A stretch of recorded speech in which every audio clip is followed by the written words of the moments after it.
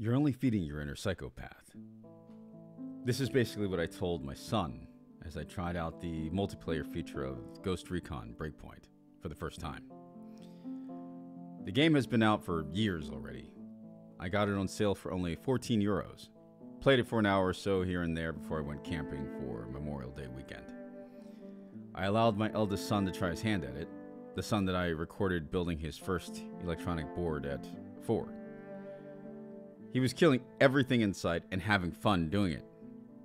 He was like, "Look, Daddy, I got him. He wanted my approval. He wanted me to be proud of him as he killed all the bad guys. I said, "Yes, indeed, you did. You did a good job. But you know what would be an even better job?" He asked what. I said, "Complete the mission without killing a single soldier." "Why not kill them?" he said. "They're the bad guys." I then took control of the character, grabbed some C4 explosives, threw them in a random direction, and exploded them. I then got down in the dirt and covered my character in camouflage. The radar went red. The enemy base naturally sprung into alert, calling reinforcements. Security got tighter. I said, "Watch." He seemed impatient. "Just watch and listen," I said. I forget exactly what the NPC enemy said as he surged right past my character without realizing I was there, but it was something along the lines of, "Stay alert, bad guys are close." And then I turned to my son. "You hear that?" "What?" He said, "Bad guys are close." "Yeah?" So I repeated myself. He didn't seem to get it. He said, "Bad guys are close." "So?" Right, his facial expression. And then I responded, "To him, we are the bad guys." And then I saw the light bulb just, bing, just click on my son's eyes. "We are the bad guys?" "Yes and no. Not really," I told him. "I have to play more through the story, but in any war, there are different ways to think about who the good and bad guys are. I tried to keep my vocabulary as simple as I could for him, considering his age. Now think," I continued, "if this was real, don't you think these guys would have wives and children?" "Yes," he said. "And perhaps, what if we weren't fighting? What if you got to know the guy outside of the story and found out that he's actually a nice guy? What if he's pretty cool once you get to know him?" "Then why is he killing people?" my son asked. "Well, why are you?" I countered. He didn't have an answer. This land doesn't belong to either one of us, according to the story. So here's the thought. What if we're both actually the bad guys? He didn't say anything at first. My son didn't say anything at first, but then he said, "Two different bad guys?" "It's possible," I told him. "Happens in war every single day." He furrowed his eyebrows. "Try this."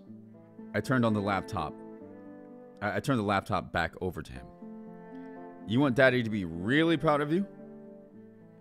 And he literally got excited. Yes, I do. Right? "Complete the next mission then, but without killing a single soldier. Don't hurt anyone. Not a single hair on any of their heads."